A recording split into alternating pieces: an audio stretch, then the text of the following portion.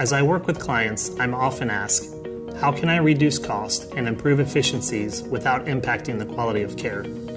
For me, it comes down to two things. First, leveraging cloud and consolidating or migrating legacy applications will help reduce the cost of your infrastructure and modernize at the same time. I tell my clients this is table stakes. It just has to be done. Whether you choose to migrate today or in 2 years, you will ultimately end up moving to the cloud.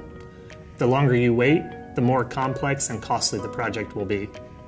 Second, by leveraging your mountains of big data, you will not only identify savings opportunities in quality and utilization, you will also drive improvements in clinical and operational workflow.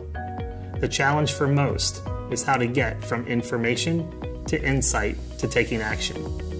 At SoftServe, we modify current systems and infrastructure to drive real portfolio gains, improved care, and a significant increase in efficiencies.